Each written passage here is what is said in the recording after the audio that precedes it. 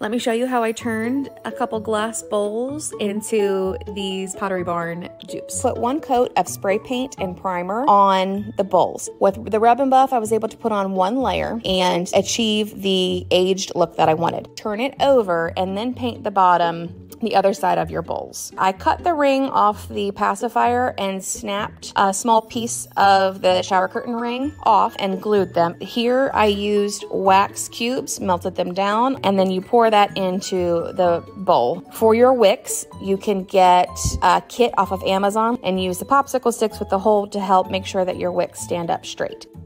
And there you have it. Light and enjoy. Separate the layers of a patterned paper napkin. Then cut the napkin to fit the diameter of your candle and gently press against the iron plate. Keep rolling until the candle is completely wrapped in the napkin. Fill a heat-safe container with hot water. Place a taper candle in the hot water and let sit for 10 minutes. And then wrap the candle in some wax paper and press down on the middle of the candle and gently twist it into the shape that you want. Take painter's tape and tape off sections or stripes on a taper candle. Paint light coats of acrylic paint in the open sections of the candle. Let dry completely. I hope this inspired you to have some fun sprucing up ordinary taper candles. We're going to start this project with a clay flower pot, and I'm going to be painting my planter entirely with black paint. I'm going to be using some antique gold Rub and Buff. Give it kind of an antique patina look, and I'm going to be painting the dowel all the way black. Cut down my dowel, sanding down the edge, and I'm taking some twine and my hot glue gun to attach the twine to either side. I'm taking a piece of cardboard and I'm cutting it down into different strips. I'm going to be painting it black. Rub and Buff again, and I'm threading my twine through the hole at the bottom of the flower pot, adhering it to the cardboard piece. I am taking some rope and I'm tying a knot. I hope this inspired you to try this Pottery Barn dupe for their bell wall decor. You want to open the tea light package and remove your tea lights. Pull gently on the wick. Place as many tea lights as you think you need in the saucepan and bring the water to a boil.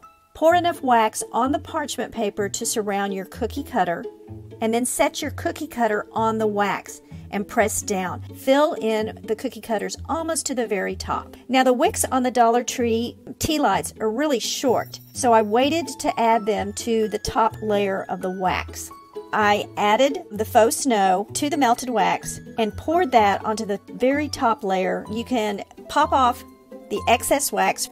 Place my cookie cutters on a Pyrex pie plate. I took a length of garland and made it into a wreath shape and set it inside the tray. What a pretty little display.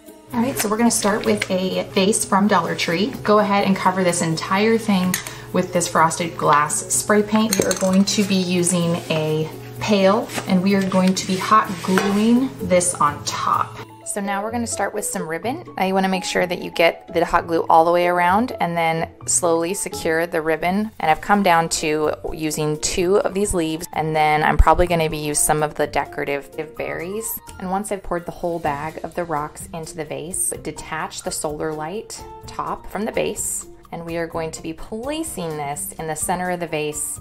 It's a beautiful, cute, decorative solar lantern that I'm really excited is living out on my screened-in porch now. Take each embroidery hoop and screw the screws tight, then paint them brown. You're going to take some grapevine, you're going to attach it with some brown pipe cleaners, some pine cones, attach them with hot glue.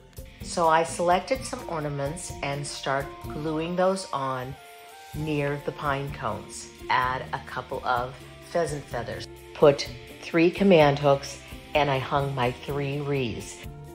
Let's gather some oranges out of the refrigerator. We're first going to cut some short pieces of rosemary, and we're going to attach them to the cone with our U-shaped floral pins. Now we're going to place longer pieces of rosemary all around the bottom part of the tree. Now that our tree is totally covered in rosemary, it's time to add our little cuties. I'm using basic toothpicks from the kitchen cupboard, and I'm putting the pointy end into the tree.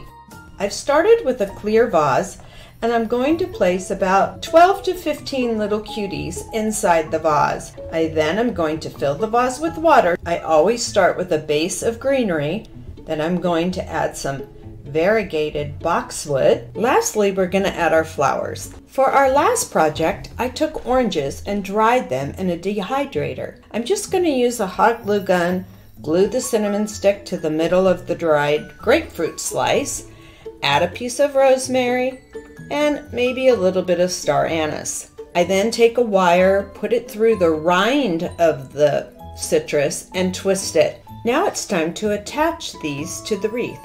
And there you have 3 great projects you can create out of fresh citrus.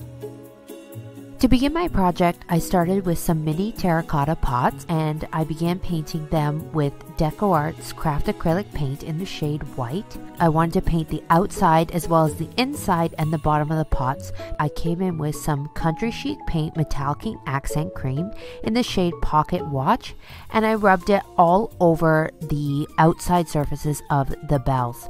And then you can wipe it away with just a clean piece of paper towel. Once that was dry, I came in with some sandpaper and I just sanded off the edges a little bit. Next, I took some canvas cotton cord and I cut off 3 pieces, pulled them around in a loop and tied a knot, and I braided it down, and I finished the end of the braid off with a knot. I added some crochet ribbon around the bottom of the belt, and then I hot glued in some embellishments.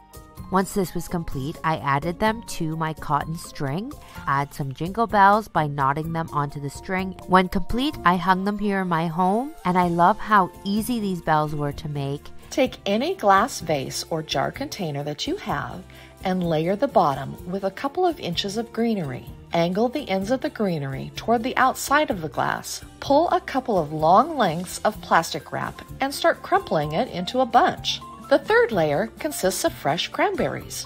Just pile them on top of that plastic wrap layer. Take a pitcher of water and pour over the top of all the layers. If you like, you can add a tea light to the top of the layers or add additional greenery over the top layer of cranberries. This is a perfect holiday display centerpiece for anywhere in your home. So we're gonna start with the folded side down, and I'm going to do one hot glue line across the base, and then I'm gonna go across in like a really thin zigzag formation towards the opening. We're gonna take our next bag, we are going to lay it right on top.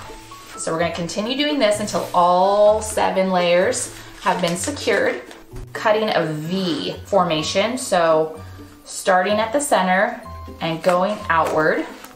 So we're just gonna make 2 little triangles, and you can make this as big or as small as you'd like. So now that these cuts have been made, we are gonna fan this out and we are gonna join the 2 ends together. See how pretty this is? And there you have it. Here is my finished product of my rustic paper bag snowflakes.